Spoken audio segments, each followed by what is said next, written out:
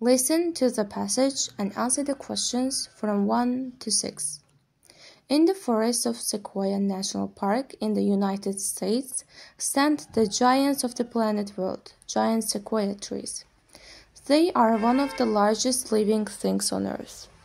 The world's largest giant sequoia and the world's largest tree is called General Sherman. It has stood in Sequoia National Park for over 2,000 years. It is over 80 meters tall. Its first branches only start growing 40 meters above the ground. In places, the length around its trunk is over 30 meters.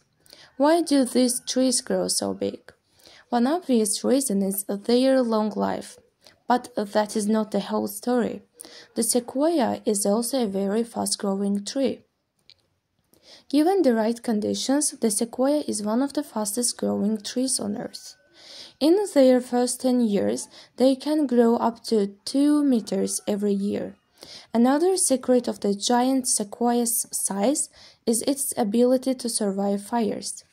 Forest fires can destroy other trees and plants, but a sequoia's thick bark doesn't burn, and it protects the tree from the fire's heat.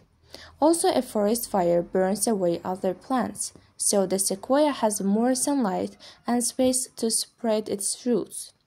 So with each fire and each year that passes, the sequoias not only survive but grow taller and wider, stretching their branches up and over the forest until they become the giants they are today.